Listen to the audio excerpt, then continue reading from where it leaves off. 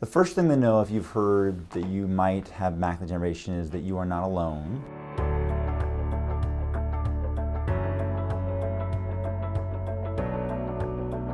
Macular degeneration causes more blindness, and that's not a word that I or we use lightly in any way, but macular degeneration causes more blindness than everything else in America combined. So it truly is the big player when you talk about vision loss.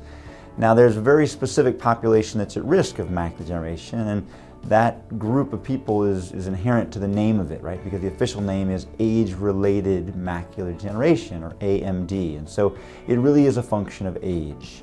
So if you're less than 50 and you're told that you have macular degeneration, I would really sort of think twice about that diagnosis. There are a lot of things that can look like macular degeneration.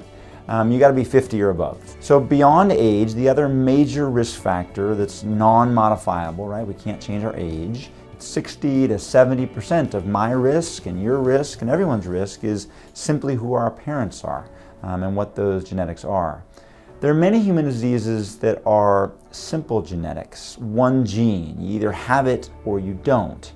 Macular degeneration is not simple genetics. There's currently no recommended genetic tests to determine if you're at risk of developing macular degeneration. They're being developed, and I think eventually genetic diagnostics will help us gauge a person's risk of developing macular degeneration and also potentially the best treatment options for them. But we're not there yet.